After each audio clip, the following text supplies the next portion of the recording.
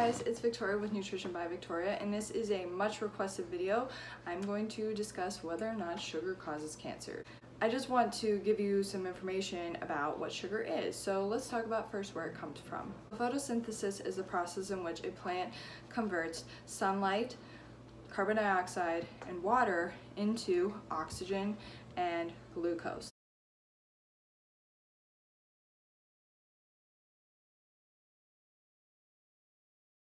Glucose is the starting material for cellular energy production.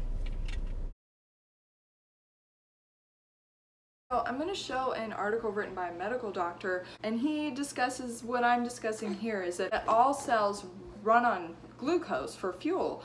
Myth: people with cancer shouldn't eat sugar since it can cause cancer to grow faster. Fact: sugar doesn't make cancer grow faster. All cells, including cancer cells, depend on blood sugar, glucose, for energy, but giving more sugar to cancer cells doesn't speed their growth. Likewise, depriving cancer cells of sugar doesn't slow their growth. This misconception may be based in part on a misunderstanding of positron emission tomography (PET scans), which use a small amount of radioactive tracer, typically a form of glucose. All tissues in your body absorb some of this tracer, but tissues that are using more energy, including cancer cells, absorb greater amounts.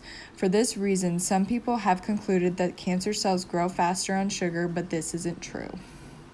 Let's talk briefly about what does cause cancer. IGF-1, or insulin growth-like factor 1, promotes cancer cell growth. IGF-1 causes cancer cells to multiply rapidly. When we eat certain foods, it actually promotes insulin growth-like factor 1 in our body to start creating cells that eventually become cancer. Research has shown that it's animal protein that promotes cancer cell growth in the human body. IGF-1 is increased with animal protein and decreased with plant protein. So by eating a plant-based vegan diet, you can actually negate the effects of IGF-1 in your body. IGF-1 is lowered with a plant-based diet long-term. If you're looking to be healthy, if you're looking to prevent your body from acquiring cancer, then ditch all the animal products and adopt a high-carb, low-fat, plant-based vegan diet that's rich in fresh fruits and vegetables, natural sugars. Plants contain sugar, all plants. Dates contain sugar. They're also grown on a tree.